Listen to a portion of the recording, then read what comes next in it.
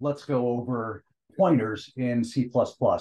Now, pointers are just another variable. They're just a data type, actually, but they're just a variable like an int or a string or a float. Um, a pointer is just another variable, but rather than holding an integer or a string, it's going to hold an address. It's going to hold an address in memory, and that address is likely going to be referencing some other piece of data. So pointers give us the ability to indirectly manipulate data. And this is especially important when you don't have a name for that data. For example, if you have an integer named value, you can assign a pointer to it, and you can alter that value without ever referencing the value's name. Same thing in an array. So let's get into this. Let's draw it out and see how this is going to come together. So I mentioned that pointers are just a variable, and a variable is just a little piece of memory that is carved off and reserved by the processor to hold some data. And we all know about integers, floats, etc. All of those data types will hold a value consistent with that data type. Now, a pointer is just simply going to be the same type of a variable, except it's holding, rather than a 10 or a 10.5, it's going to hold an address, like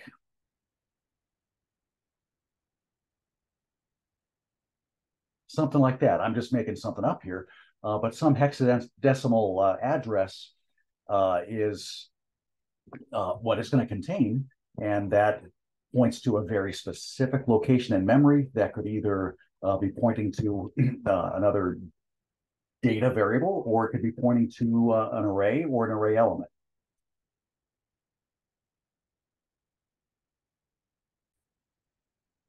Okay, here we've got a variable x, and it's storing 10. It's an integer. So that means somewhere in our RAM, we've got this little slice of memory carved off and reserved for x. Integers are usually 4 bytes in most systems.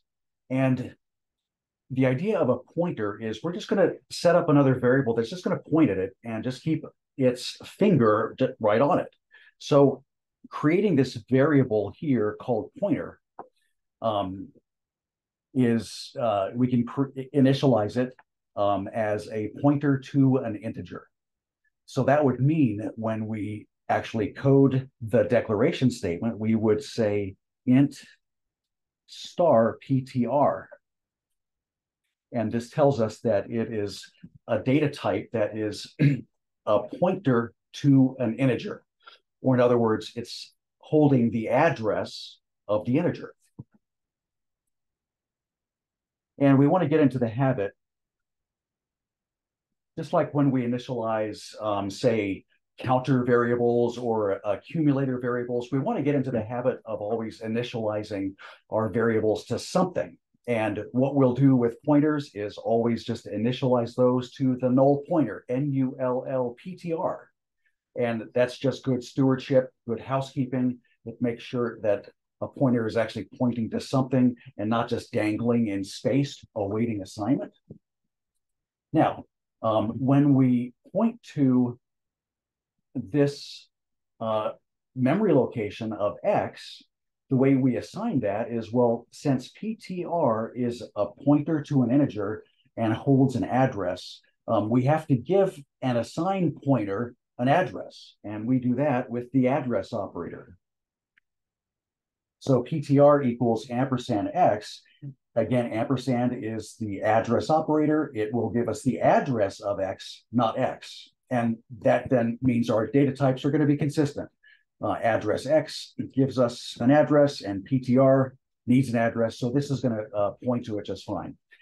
And what this gives us then is the ability from this point on in our code, now that we've assigned the pointer to just point at x, we can now access and manipulate x without ever typing the variable name exit, because we can just use our pointer references.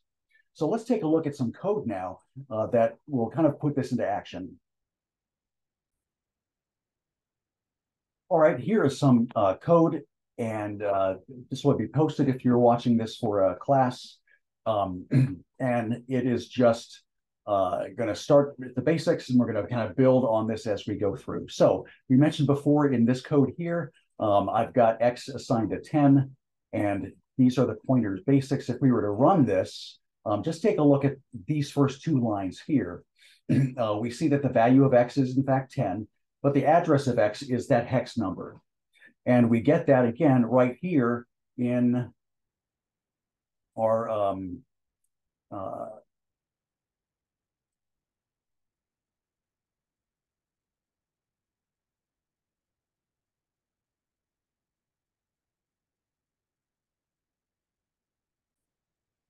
here, pardon the pause there. I needed to shift browsers so I could get my drawing marker here. And what I was saying is that this operator right here, the address operator, the ampersand, is what is giving us this exact output here. Our next thing to take a look at is, well, how can we indirectly manipulate that variable when all we have is a pointer to it? Let's suppose, for example, this is dynamic memory. I'll get to that in the next video. But let's suppose that we just created this memory real quick. There's no way to give it a name, and we still need a way to reference it. That's where pointers really come in handy. So here we have this, this pointer pointing to 10. Now, to modify it, we use the indirection operator, PTR, with an asterisk in front of it. That asterisk is the indirection operator. It is going to sort of take whatever's at that address and just give us the value. So another way to look at this star PTR syntax is whatever this is pointing to, give me that value. So the star makes us be able to talk in values and no longer in addresses. So if we set star PTR then is 20, then we're actually assigning the value 20 to whatever we're pointing at, and that becomes a 20 right there. And then if we were to ever count, then X would be 20. And if we were to ever output just PTR, that would give us the address. And if we ever were to output star PTR, that's going to give us the value of whatever we're pointing at, and that's going to be a 20. So let's take a look at code that supports this.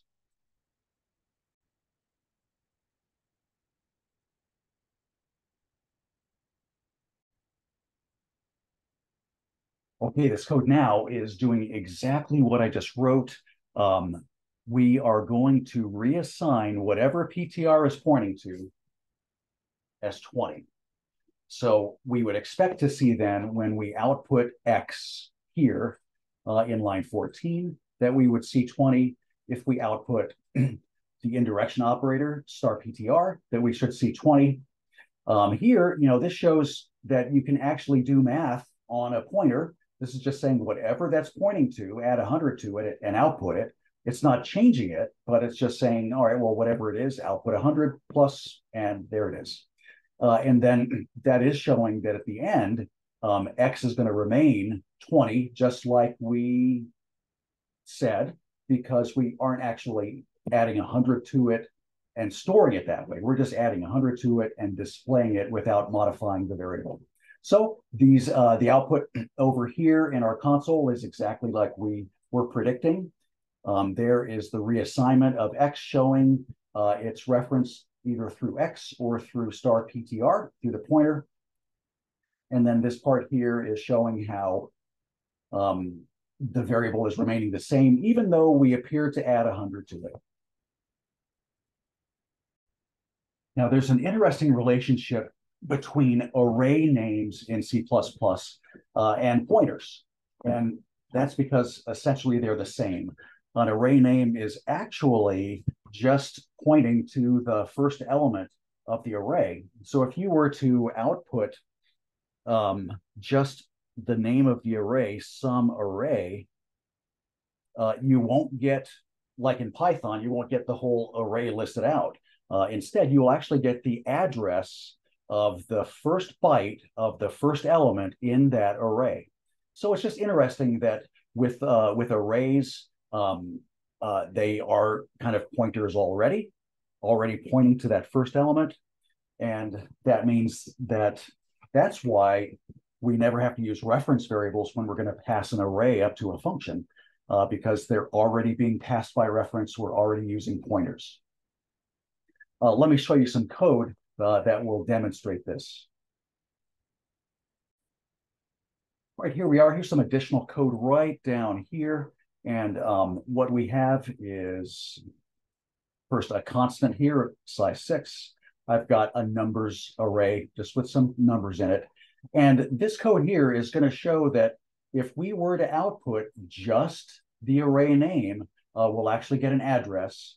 But if we dereference it and say, give me whatever element is being pointed to, then we will get the first element. And you can see that over here in our output. We first got the address of the array. And then second, we got the first element by dereferencing just the array. Now we can also dereference just number sub 1, and it'll give us the same thing.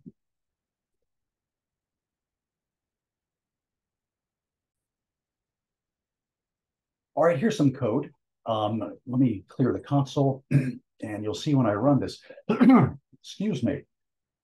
You'll notice here that when we created this array, numbers, that I'm also going to create this pointer to that array. And actually, to be a good citizen, I should initialize this to the null pointer. There we go. Because later we'll assign it, and we do that right here. In line 30, we assign array pointer to the array numbers. And note that this assignment is a little different than the assignment that we had up above, where we had to assign X to the pointer using the address operator. And note here that we don't have to do that, and that's because numbers is an array, and that's already dealing with pointers. It's already referencing, like I just drew, the first element, the address of the first element. So we don't have to use that address of operator here, since the address is already included just by default, because we're using an array and using an array name. And to show that here then, this is just output showing that if I output just array PTR, that gives us the address. But if I dereference it, it is going to give us that first element, array PTR sub 0. And, you know, we could kind of continue this. We could do, let's type or just output array pointer sub 2 to get the third element.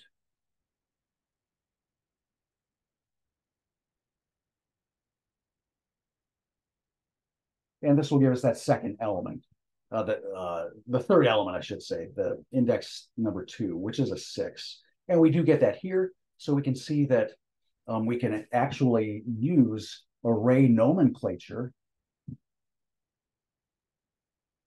with a pointer. We can use the subscript and an index just like if we were dealing with the actual array name. And that gives us a lot of flexibility and versatility, as we'll see now coming up, and I'll show that exact thing. I mentioned that pointers give us a lot of flexibility and versatility, and that's true. One way in which we've got flexibility is that we can use our standard array index syntax, and it'll apply to a pointer that's pointing to an array. So we can use the original, just, you know, square brackets using an index like sub 0 or sub 1, and it's going to behave the same way. So what I mean by that is, looking at this example here, I've got a pointer called P6.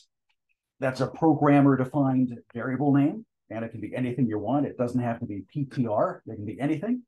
And here I am making it point to some array. This is the actual C++ statement.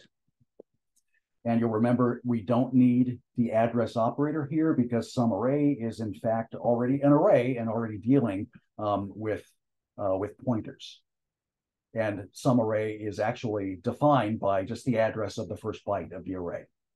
So here in a normal standard for loop, and let's suppose it's just one that's going to crank out the index variable I, we can reference P6 sub I to step through that array.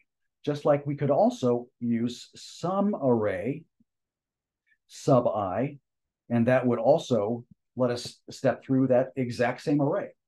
So this gives us versatility, flexibility, and you don't have to remember too much. However, in more advanced applications, it is going to make more sense to use a different syntax to access these array elements. And that syntax is just this pointer syntax. So it's just sort of rearranging what we had over here, just sort of rearranging it. There's the P6, there's the I. We have to put a star in front of it to dereference it. And what this is really doing is, well, we know that, let me go to red here. We know that P6 is pointing to right here. And as we go through that for loop, I is going to increment from 0 to 1 to 2. The processor will actually add a 1 or a 2 or a 3, wherever we are in the loop.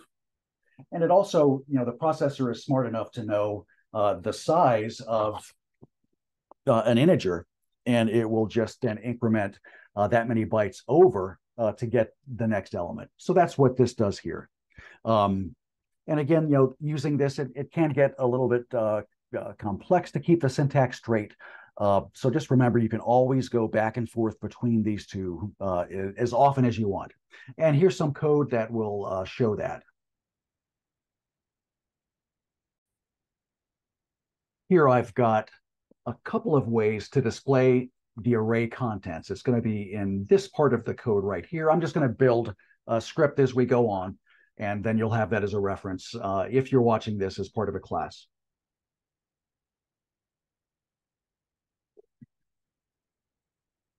All right, I first mentioned that we can use standard array syntax with a subscript to step through that array. And you'll see that when we do that down here, we in fact get that numbers array with all of the numbers. But here's the syntax now showing the alternate way, and that's using the pointer syntax. And this is just going through a for loop. I increments each time, and we're going to dereference whatever array pointer is pointing to plus the I offset, and that's going to take us to that right element.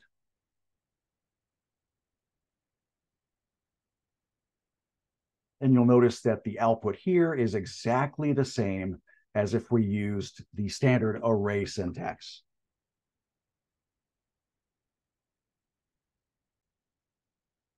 Now, there's a third way to iterate through an array, and that is just by manually incrementing the pointer. And we can sort of do that sort of like if we were in a while loop and we had an index variable I and we had to manually increment that. It's sort of the same concept. So here's that code that I'm talking about, a normal for loop. And of course, we'll have a range variable in there, but we'll never use it. And what we've got here is if we, of course, star or dereference whatever array pointer is currently pointing to, it's going to give us that value. So when we start, we know that our array pointer is pointing to that very first one, or I could call this P6. Let's call that P6. Star P6 is pointing to the very first element of the array. But we can actually increment that. If we were to output that element with star P6, great. But then we could go P6++, and that will increment the pointer to the next element. And it does that just by knowing integers are 4 bytes. So it calculates 4 bytes and moves it on over that way. So this is an additional way of showing or of incrementing a pointer in order to traverse a list. And then here's that. I've got the code in there showing that you can increment a pointer here, just like any other kind of a variable. And that's it right there. We're first going to output whatever array pointer is pointing to. We're going to dereference it, and then we'll increment it. And you'll see here in our runs that we got 3 identical results here with the 3 various ways of traversing that array then.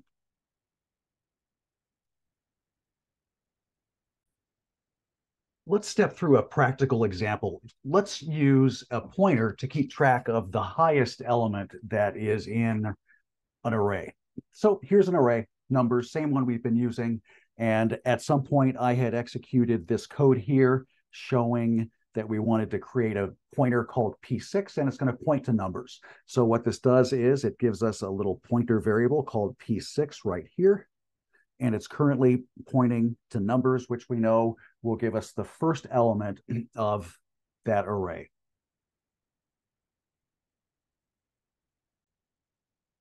All right, I changed it to high, not P6, so it'll make a little bit more sense. Now we want to step through this array and just make sure that high is always pointing to the highest number in the array. So we can start out by just assigning high the first element, and that's what this is going to do right here.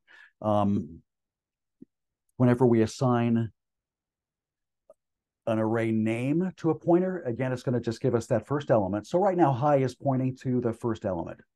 Now, at this point, we would just step through that array with a for loop. So for int I equals 0 all the way up through the size, etc. What we can do is step through this. Every single time we'll have an element in our hand, number sub I. We can access and reference it, with standard nomenclature in this case. And if that number happens to be greater than what high is currently pointing to, well, then let's just make high point to that other one. So what do I mean here? Well, with this, we'd have an if statement in here saying, all right, if numbers sub I, and that's where we're currently at, if that's greater than high. Now, remember, we can't just say high here because high is a pointer, and that's going to give us a data type of an address. And here we're trying to ask, is this integer greater than something else? And we've got to have data type parity there. So we've got to make sure that we're giving it an integer. So we've got to dereference that. And now this will say, whatever high is pointing to, that's what we're looking at. And is that greater than or less than or greater than? So if this is true, if the number we're currently looking at then is greater than high, then we can just reassign high. We've got to give it an address. So whatever numbers sub I is, we're going to give it that. And since we've got to contain or have it contain an address, then we will use the address operator, and that will give us then the element. So let's run this, and we'll see here in our code. Let me do a clean run. We see here that our code did find that highest number of 8. And how do we do that? Well, let's just step through it. The first time I is 0 and high is pointing to 2. Then the next time through, I is now 1. We're going to be analyzing numbers sub 1, and that's a 4.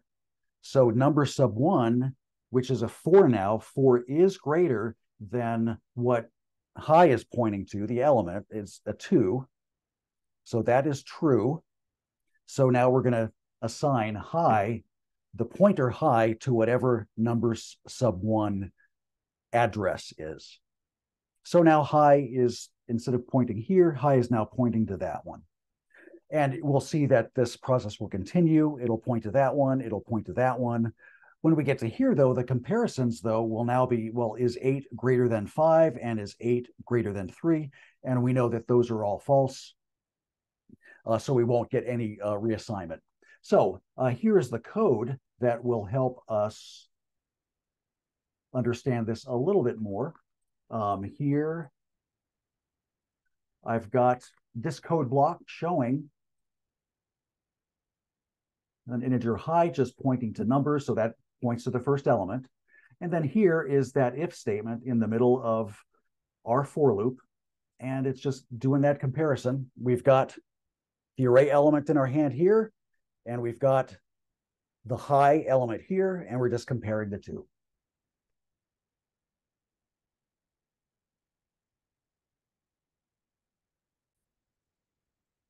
Here we have a value 15. It's just an integer. And let's create a pointer to it. So I will do that over here. I'll just create a little pointer. I don't know what to call it. Let's see what P1. P1 wins. That's just fine. So we'll create a pointer P1, and it's just going to point right to it. We can do that, of course, with code. Let me do that in red.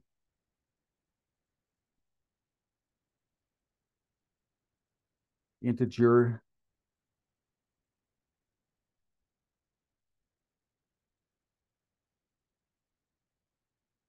There we go, an integer pointer called P1, and I'm going to assign it whatever is in the address of the variable value 1. So our scenario now is we want to just triple this value, and we want to do it indirectly. So we'll never actually use the name value 1, and we want to do it with a function. So passing a pointer to a function is just exactly that. We're going to pass an address. It's almost identical to when we would pass by reference. We can pass a variable by reference. And what this does is when we send it to a function by reference, the processor is not going to create a copy of it to send to the function, but instead that value is being operated on live. And it's the same concept here with a pointer. So I've got a pointer P1 here initialized this way. And if we wanted to call then the triple function, we would just send that P1 pointer to it. Now, the argument has to match, of course, what we declare as the parameter in the parameter list. And here we are saying it's got to be a pointer to an integer. And that's exactly what we have here. P1 is, in fact, a pointer to an integer, so it's going to work.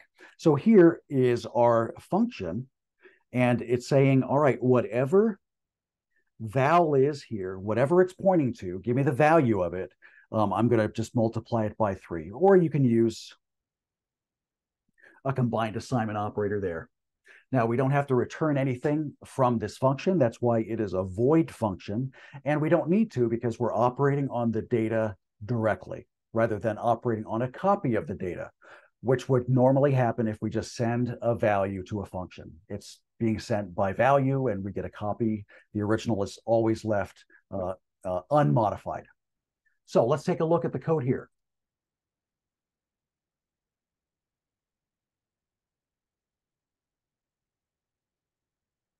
All right, it's this part here. I'm going to indirectly triple a value using the pointer. And we start with, there's our value of 15. In this next line, I'm going to create a pointer to that value. And you'll note that we could have been good citizens and done this.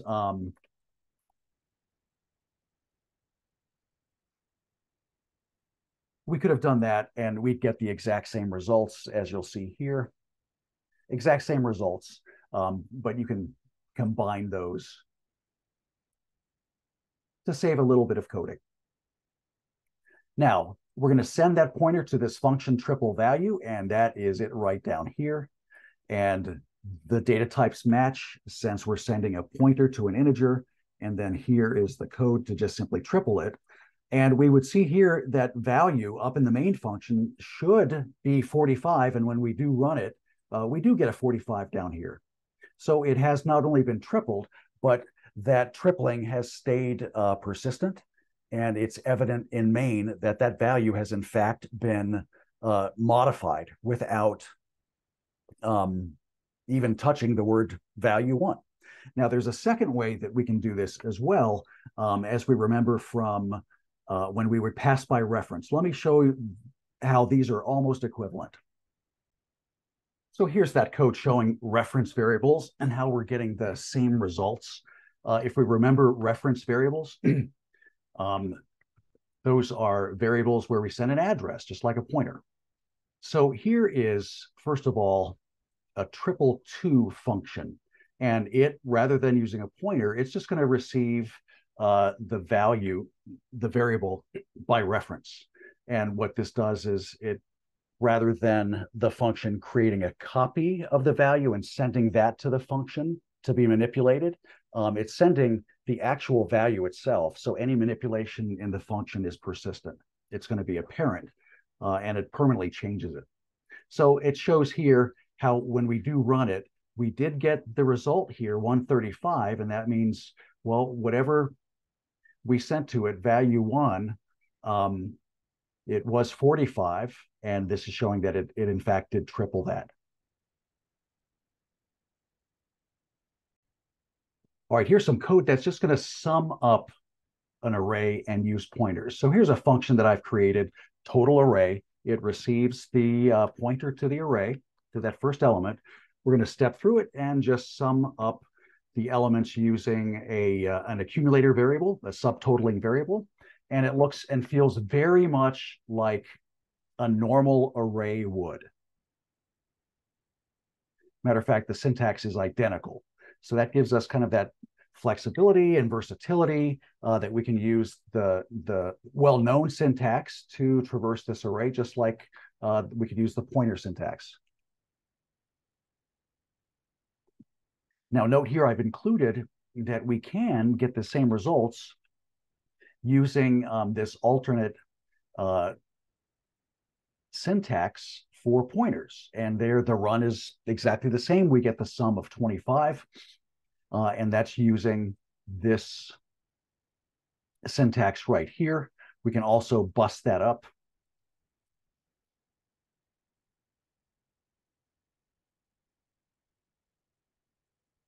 into 2 statements, and it'll give us the exact same results.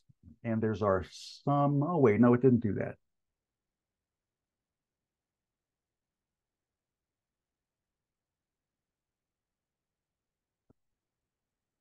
Come on. All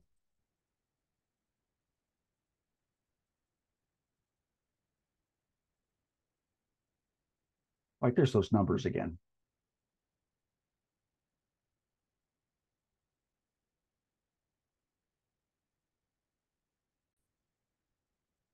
There we go. Here's the corrected syntax using that pointer syntax to access the element. And then every time through the loop, we offset that by I. And the processor, of course, multiplies I by the size of an integer and just moves that all across. So there's our way to total up some numbers. We're just going to send this to the function total array, and we send it down here by pointer, and we get the result. And then just as a reminder, I do have up here our function prototypes. And as a reminder, you should always use prototypes because they allow us to put our main function defined first, rather than having a bunch of function definitions and you have to hunt down and try and find a main function definition. All right, I hope that this helps, and good luck on your assignments. And pointers should not be, hopefully, as scary now. All right, good luck.